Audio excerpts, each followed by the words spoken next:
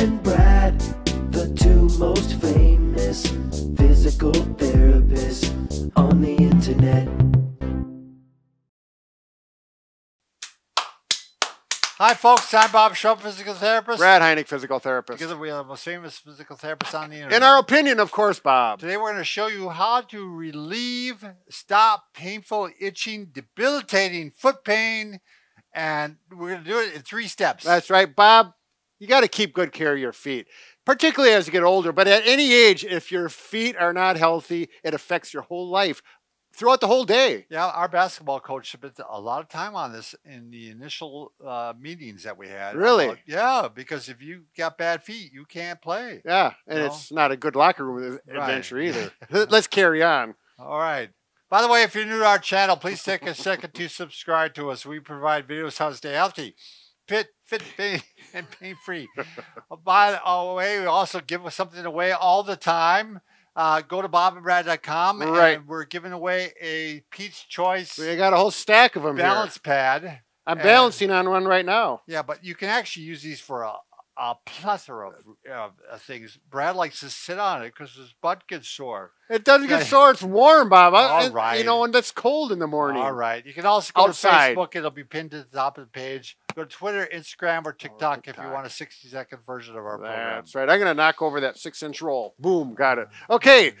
So feet. We want to talk about feet because it is a major thing in your life if you want to stay healthy and fit and active. Right. Because you can't run, you can't walk, you can't do anything. Right. Your feet give out. The most of your exercise activities involve weight bearing through your feet. So common things, athlete foot. You know, fungus, you got bacteria, your feet are stuck in these shoes, they heat up, they sweat. Yes. It's a perfect environment for all those nasty little things to grow. Calluses, by the way, calluses are often caused as a result of excess perspiration.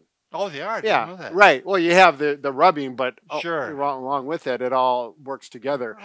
Bunions, people oftentimes buy their shoes with the toe box too narrow. Yes. Or if you're wearing high heels or pumps or whatever those are, and you're up on your toes and your feet slide down into it, continually putting that pressure, narrowing that toe box. And that's often the cause of bunions. Right, exactly. So that's one of the easy ones.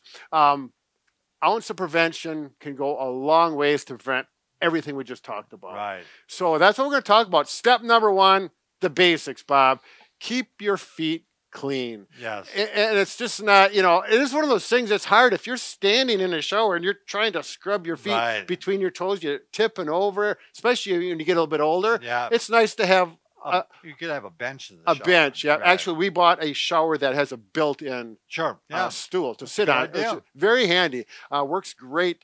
Make sure when you dry your feet well, even between the toes. That's where a lot of things can start growing there. Very fast. Yeah. And you can actually take your hair dryer, and if you really want to be thorough and complete, dry things out there, and it's going to help keep those nasty things from growing there. It's just, as a matter of fact, part of the reason I'm doing this because recently I had athlete's foot. Oh, you did? Yeah, it drives you crazy at night because it itches, and it's not a good thing, And was it the bottom of the foot or where? Well, it was in my toes. It was. Right, but it was because I was wearing Crocs. You know what Crocs are? Yes, I do. They're these really great shoes to go out really quickly and come in if it's wet outside, that kind of a thing. But I found out they're all rubber, and you have to clean them. Oh, sure. And so I think what's happening is I did not keep up with my... Sweating in them probably pretty easy, too. Yeah. So Crocs are probably not the best thing to wear long-term. Short things. So the other thing is foot powder. Foot powder can be a nice thing. I use the Arm & Hammer. But did you just start? Or were you No, I only use it.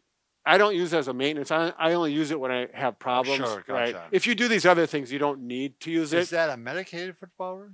Well, they do have some of those too. Right, they do, and it's going to be an individual thing. Right, I'm not trying to promote Arm & Hammer. It's just it's been around forever, and my mom used to use it, Dad used it, so what the hell? Oops, about that. It's a family show. I know, I got carried away. Step number 2 is not only keep your feet clean, but this is big, is keep clean socks every day. I don't care who you are, you need to put a clean pair of socks on. And if you happen to have sweaty feet, this is called hyperhidrosis. Yes. Is a term for it. You sweat profusely more than average, and it's oftentimes at the bottom of your feet or on your hands. As you know, I looked it up at Mayo. Sure. Bob is an alumni there, so we would appreciate the information they have. And so it is a thing that you know if you have hyperhidrosis, your feet sweat a lot. Now, Actually, do you know someone that has it? who? Huh? Our office manager. Oh, really? Well, we between the both of us, we know 2 people that have it. Right. But the one person I talked to yesterday, what he did is he changes his socks 3 times per day. And he said it makes a big difference. And there's one other thing that both you and Tanner are not aware of, is this is what he does. He uses one of these. Really? This is a shoe / foot dryer. Now, I have this because I use it with my hunting boots when I go out and get them wet. Sure. What you do, I don't have my boots here, but that's why I have a long neck, is you put your shoes in here like this, okay? Now this you plug in. It has a little heater in here. Because of heat, that heat rises, it creates that chimney effect. The air goes up in the here, flows through the feet, and dries out your shoe overnight. So every day you have a dry pair of shoes to put on. So does it come with this attachment Yeah. automatically? Or Right, you yeah. Can have it, Yeah, you can have it less. Yeah, that comes off Sure. too. But with boots, or if you have those long boots, you know, Sure. some people Right. have the boots that come up to your knees, then you want it long. But if you really have a problem, I highly suggest to get the one with the forced air ventilators. They have not only a heat, but they have a fan in there which blows the air up. Because these work for me. They just heat? Yeah, there's just a heat, but there's no fan in there. I see. So you need more airflow to Gotcha. dry it out. Because when I do this with my pair of boots and they've been wet, overnight they barely get dry. Sure, it takes a long time. Yeah, Really. and you want to have. I saw, and you can look it up. They sell a number of different kinds, and the ones that have enough for 4 posts, you can get 4 shoe, 2 pairs, 4 shoes, and they have a fan, and you can tell they're really doing the job. Well, we should have had one of these when my son was playing basketball. Oh yeah, I mean, Yeah. those shoes. right. You could tell where they were in This- the house by. I'm surprised that smell. you weren't aware of I this. never heard. So of if you this. haven't heard of these, there's probably a lot of people who Right. haven't. They're not real expensive. The ones with the fans, the better ones are. You're getting around the $100 range. Oh sure. But if they keep your feet dry and they change your life, like it did the person I was talking to, Sure. he said it's just a no-brainer once you realize it's like, why didn't I do this years You ago? could put your socks on there too. Oh, yeah, absolutely. That is the other thing. We're going to talk a little bit about socks. There's so many different kinds of socks. I would just recommend going online, and you can put in the 10 best socks to wear for sweaty feet. Sweaty feet. Yeah, and you find the ones you want, and then buy them by the gross. Buy Sure. 20, 30 of them or whatever. Gotcha. These happen to be, you can buy socks. These are compressive I was gonna garments. say, Yeah. They go up to the knee, and if you do get, if say you have swelling or you have diabetic Right. or you have, I have this little bit, varicose veins, Yeah. then it's worth getting the tall socks that come up to here that are compressive. And make sure you get the kind that are compressive like a cone. In other words, they'll tell you how many millimeters of pressure they put on here. So it may be 20 here, 15 or 20 around the foot, and then as it goes up, it gets less. Less. Right. Tighter here, less here. It's gonna. Yeah. The opposite. The fluid has to go out of your body. It gets processed up in your abdomen. Right. So it's got to be pushed this Yeah. way. If you're tighter here and looser here, it's going to push it down Right. into the foot. The only thing about these, they're quite a bit more expensive, And they're hard to put on. and they're a little harder to put on. So that's kind of another video. The other thing is, I think they're hotter, so you're going to sweat more. Well, that depends on what you get too, because Sure. I've had some people that have different types, different manufacturers. They found significant difference. Again, that's Sure. another video. I just wanted to bring up the Sure. compression garment as part of foot care. So keep your feet dry, keep them clean, lots of sock changing, and keep your footwear dry. And the best thing is, go out. Obviously, it's a seasonal thing, but go out with sandals. Sure. Something they can breathe in the air, and then you got to make sure you got good quality ones that you Right. don't stumble stumble and fall.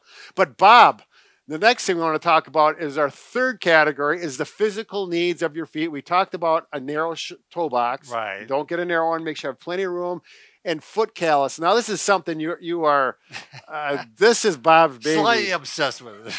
It's made a big difference in your ability to walk and run. Yes, correct? it does. Because I'll find every couple of weeks, I'll get to the point where I'm having pain in my foot, on the bottom of my foot, and I take the calluses down, and the pain goes away. So you're getting calluses on the bottom of your feet for whatever reason. So this is the. I'm going to read this off here.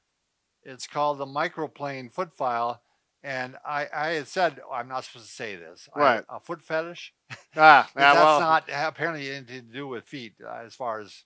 Bob, just get on with the program. So what you're going to see, I don't know if you can get a close up on this. Yeah. Here. So, oh, yeah.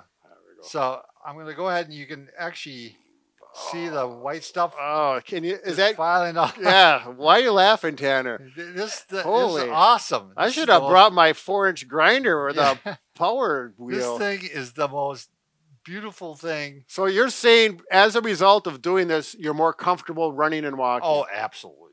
Yeah. I always get like on the outside of my foot. I get a callus there. I feel it right now, actually, and it starts to hurt after a while. Well, I think an analogy is just think when you have a stone that got into your shoe and it's uncomfortable to walk. It's the same thing, but maybe not as pronounced. Now, my daughter, knowing this about me, she did buy me this. It's called Own Harmony for Men. Zoom in on this. I thought this was the coolest thing. Well, it is, but it doesn't work as well as that. It doesn't. And this thing really isn't that expensive. No, I think this is only like a $10 or $12 item. Whoa. But this is like this is a little grinder. But the tool time Tim and me says this is cool. Yeah, but it's not that strong. Well, it's not even making any filing. It isn't. That's what the problem is. My daughter goes, well, it's doing. You could do this for the coursework and do the finish work with that. This one works good around the toes. Yep. You know, but my daughter, she couldn't believe me. She said, "No, this is better." And I go, "No, it's not." I wonder how much it was. I don't know. But anyways, you could probably do your toenails with that. Sure. Anyways, just another thing. So, I think that's the mechanical or the things you can do with your feet. But we do have a bonus, and the reason this is a bonus, it's very effective to massage your feet because you can massage your feet, which is good for circulation, feels good, but your hands get tired. And it always feels better if you can get somebody else to massage your feet. I don't know why, but that's kind of hard to do. So there is a foot massager that we really like, and we promote it because it works very well. Not only does it massage your feet, but it compresses it for swelling. And if you have different modes and different... no, it heats up too. And it heats up too. Yeah. You use this on a regular basis. I use this every night. This is my little treat. I sit down and I'll just have a drink of like soda or something like that. And I put it on and I turn the TV on. I'll watch TV for an hour and I just put my massager on. Get those feet massaged. So it makes your feet feel better. Yeah, absolutely. Yeah. No, it is. It's a good unit. So that's below the video too if you're interested. But again, the first three are vital. Those things you really want to do on a regular basis. It's like brushing your teeth. You can't go to bed without brushing your teeth. It's the same thing with your feet. By the way, the person who has that hydrosis, hyperhidrosis, she also uses it. We got her a foot massager. Oh, really? And she has neuropathy. And I said, did it help your neuropathy? I said, I want to know. Tell me. Yeah. And she said, yes, without a doubt, it helped her neuropathy because it got her more blood flow to the feet, which helps the nerves. That is the thing with neuropathy. You need to get that fluid and that circulation, blood flow, as much as possible. Yep, so very good. Take it from her. All right, Bob. We probably everyone's pretty much tuned out by now. Anyway, be careful. This foot thing is really amazing. Yeah, be careful with those feet.